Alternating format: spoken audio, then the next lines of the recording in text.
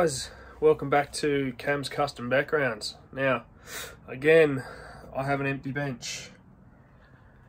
For those of you that follow me on Facebook, you'll know that I've recently posted some photos of a enclosure of mine that I'm finally getting time to do, and that enclosure is this monster right here. Now, I thought the last one I'd had in here took up a bit of space, and in my little workspace that I have, that's on one side and that's on the other side, and to pan out to show you what I'm actually working with, that's my space. Now, this is a 1200 wide, 1200 high. From front to back there is 700, and each side here is 280. Where this sits is directly on top of a another timber frame that I built that houses a 900 Repti-Zoo glass enclosure. That currently has my diamond python in it, and this big enclosure here behind me is my diamond's forever home. So I've got to get this thing finished because she's growing like an absolute weed. Hey guys, for you, this hasn't been very long, but for me it's been about a week or two. I had issues with my phone. It wouldn't let me film anything. It's been in getting repaired, so rather than waiting and waiting and waiting for this thing to do anything, I had to just get moving on it because I needed to get it done. So unfortunately I haven't filmed any of what you can see behind me, but I will run you through exactly what I've done, and I'm at the stage now where I'm ready to start carving this. Alright guys, here we have, underneath this whole section here is a MDF shelf, and it's all been screwed in through the sides here. Now, on this one in particular, I'm not too fussed about having screws coming through the back, because I'm actually going to be lining the entire outside of this with fake hedge. But down the bottom here, I've got some more ledges and things like that down there that'll be done out of insulation foam, and then the rest I've filled in underneath the shelf here with some foam panels to try and create a bit more shape, so it didn't just look like a shelf just sticking out of a rock wall. And then everything else is normal. I've got some big giant blobs of expanding foam here, which I've done in layers. You can sort of see there, that's one layer, and then on top I've done that to try and eliminate any air pockets that form behind it. But I want to try and go for this nice smooth round boulder around the bottom, and then start to transition up to the top. Now, this panel that's in here, I've put that in to try and block what will be from up here will be the heat lamp and cage, and from the front I didn't want to be able to see that, and it also gives her somewhere nice and secure out there that she can get up and get out of the view of everybody. That's it guys, it's pretty much ready to go. I've got a lot of carving ahead of me, and I'm going to be coating the entire way to the front here with pointing. That way the whole inside is one big rock wall.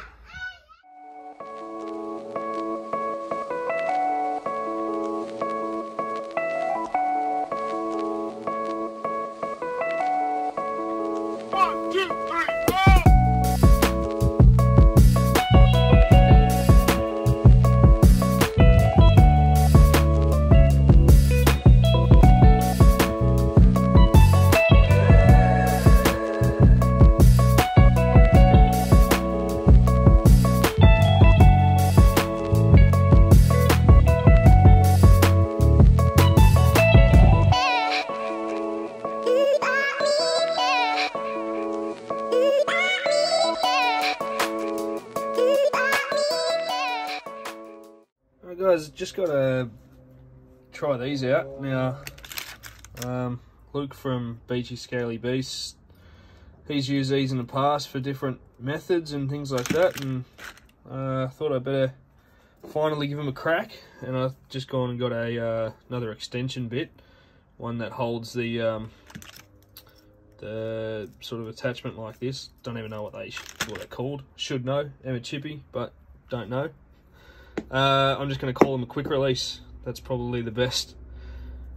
So yeah, got myself one of them to try and get a bit longer away from the drill. But yeah, we'll see how they go.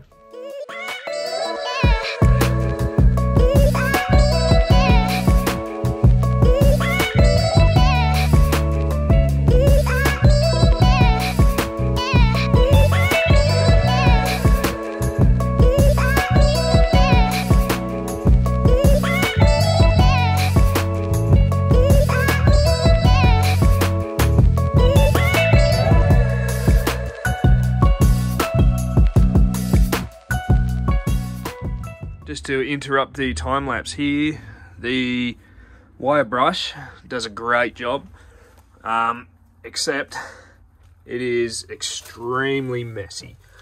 Now you can see here this real fine sort of powdery foam. You don't want that stuff everywhere. It's good for doing sections like this that are a bit flatter, bit harder to get into with your knife and things like that. But yeah, it's not something that I'll do the entire enclosure with, but definitely another tool to add to my arsenal. So yeah, I'll get back into it.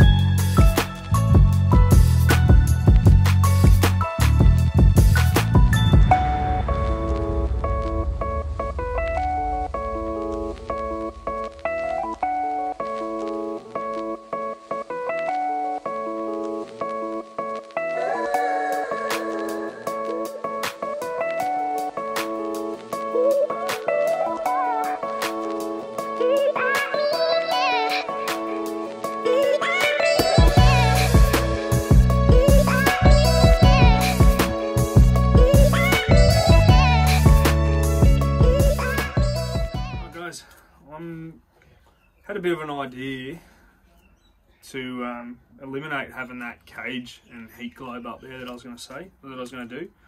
So I'm going to try and utilise this heat cord that I had laying around and actually make that shelf a hot shelf. So I'll set you up here, and I'm going to cut out the top foam there and see if I can inlay this this heat cord in a way that I can get it to heat the actual shelf up.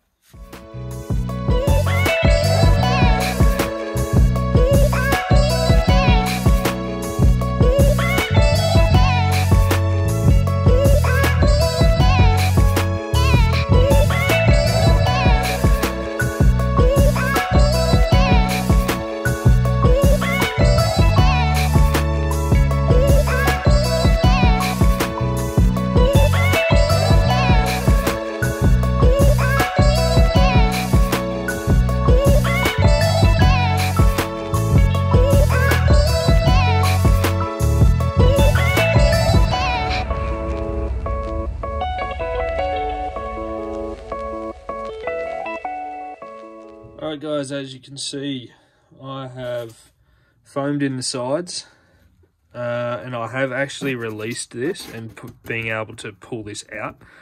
But I did have a hole here, so I filled it back in. I've got to cut that back out. But once I do install this properly, I am just going to put a couple of blobs of silicone just across the front edge, just to stop that movement up and down.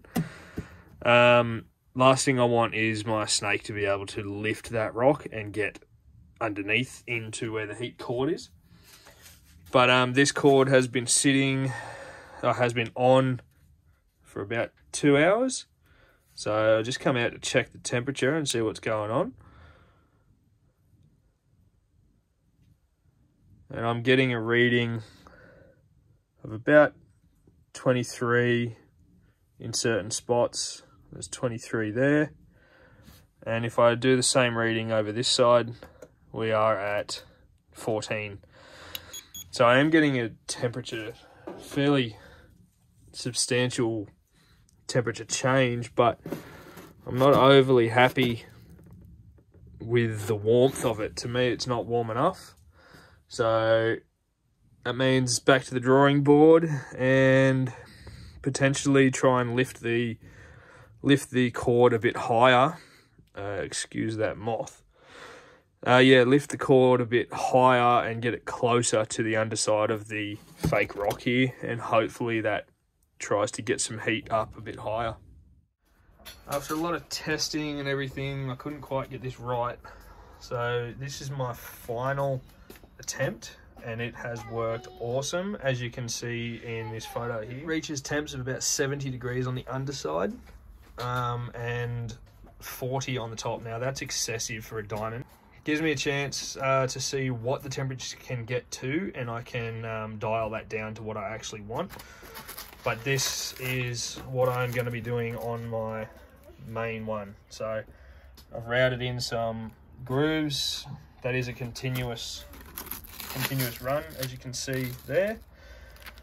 I just put some foil tape on that to hold them in place, and I've also lined up these channels here with these openings in the foil, and simply going to sit that down on top, and that's how it's going to work. Now, to get that into this setup, now I've got that foam panel down there that is flush with the underside of my basking rock.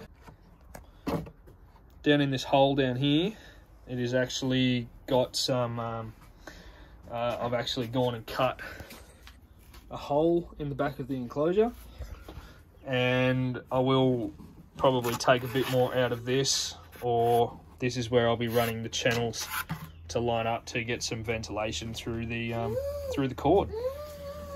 So I'll set you up and I'll show you how I start routering in and setting in this cord, and I'll start tidying up all of this foam and all that sort of stuff. Alright, what I've gone and done here is I laid this panel inside the recess in the enclosure, and then I slid my top panel on top of it, and I put these skewers through it while it was in place. And I also marked where my out is for my cord. So what that's done is it's allowed me to separate these two, and it gives me these tiny little holes here that I can relocate where this needs to be, so I can line up all my channels.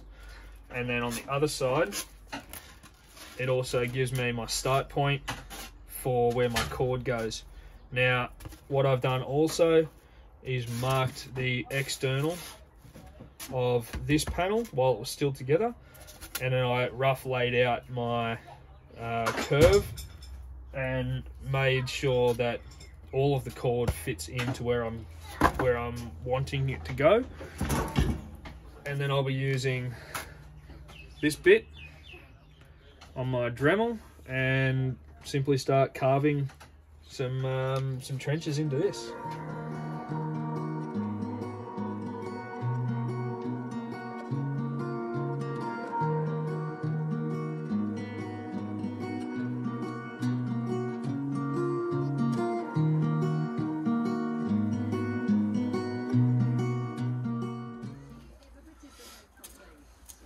Alright guys, I am ready to start coating.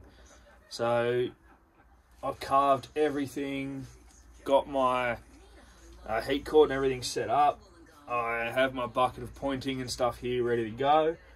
And first coat, you're going to water it down so it's a bit thinner, a bit easier to use. It will not cover everything, don't be alarmed. It's only a priming layer. So we'll get stuck into it.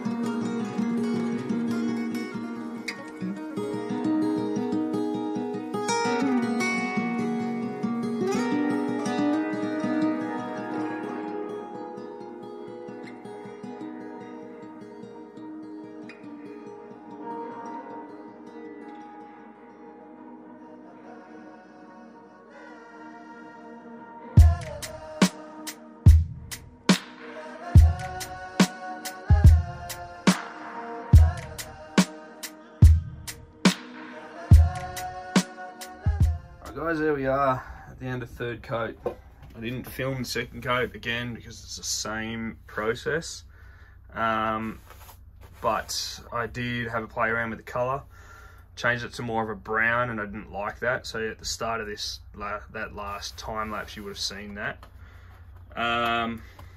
But then this time around, as the final coat, using the same colour, same mix as I was using before, I then added a heap of black to it, and I've gone through and done a lot of the shading and everything.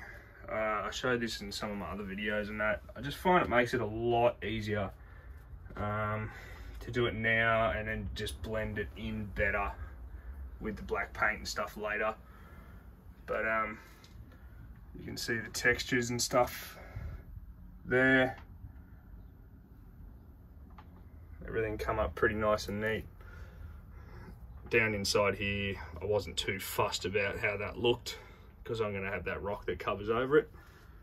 But yeah, everything's come out pretty good, and when it dries, we'll start throwing some colours at it.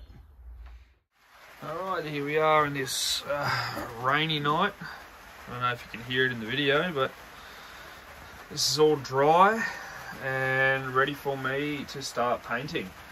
I've got my rock for the heat pad, or the heat rock, sitting there. I haven't got the heat cord in it yet. I've just got the rock sitting there so that I can paint it all as one unit. But yeah, I'll show you what I've got going here. So this one's going to be a little bit different. I'm only going to be using the airbrush for all the highlights and things like that. So I'm actually going to take you through and show you what I do with sort of the more, I suppose, or what they would call a wash. It's basically using very watered down, like you can see how runny that is, very watered down acrylic paints. Now, I just found as long as they're a water-based acrylic paint, doesn't matter where you get it from, they all do the same thing. So, just various size brushes. That's just a black one there. And I've got two different types of greens. This one here, I generally don't like using it. It tends to just disappear or just go really dark, like way too dark. So yeah, I'll set this up and we'll get cracking with some paint. Alright guys, got my jar here, got my brush, and this will look like it goes on a lot, but once it dries, it generally, the water sort of dissipates a fair bit, and it's the colour's a lot more opaque, transparent, so it doesn't really stand out as much as you would probably think. Usually when I go through with the airbrush, it looks sick when I first do it, and then after it all dries, it pretty much disappears. So I've quite often gone back over and done this with the brush anyway, but this time around I'm just going to start with this and see how we go.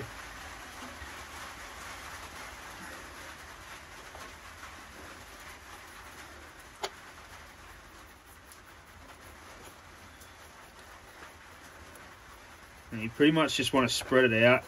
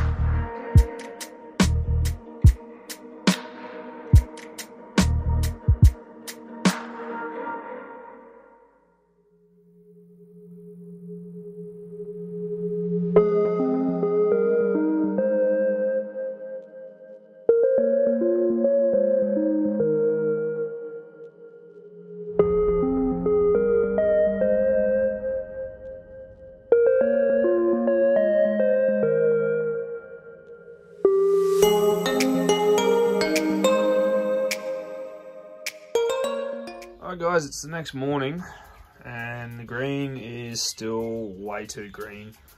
I don't like the look of it, so I'm going to take to it with my airbrush and see if I can fix it up a bit.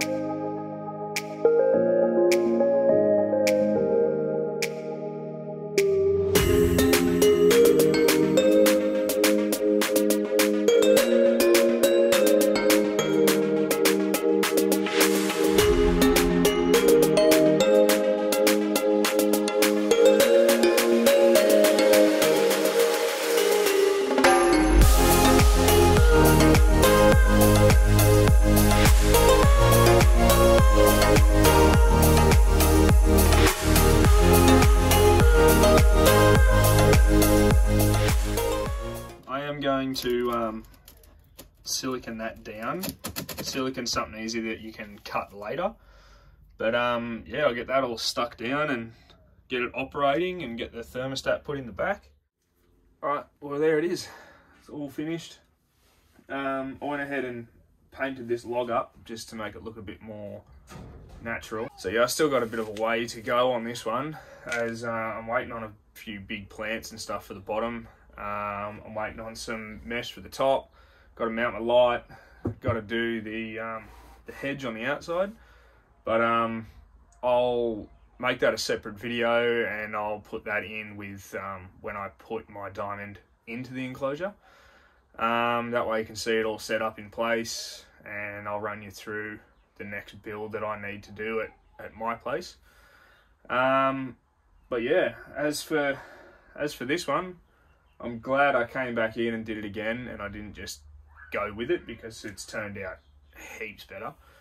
I'll show you a few close-ups and stuff down the bottom here. They look heaps better, not so bright. But yeah, thanks for watching, guys. If you want to follow me on Facebook, it's Cam's Custom Backgrounds, and yeah, hit that subscribe button, and I'm almost at 500, which is awesome. And then, yeah, thanks for watching, guys, and I'll catch you on the next build.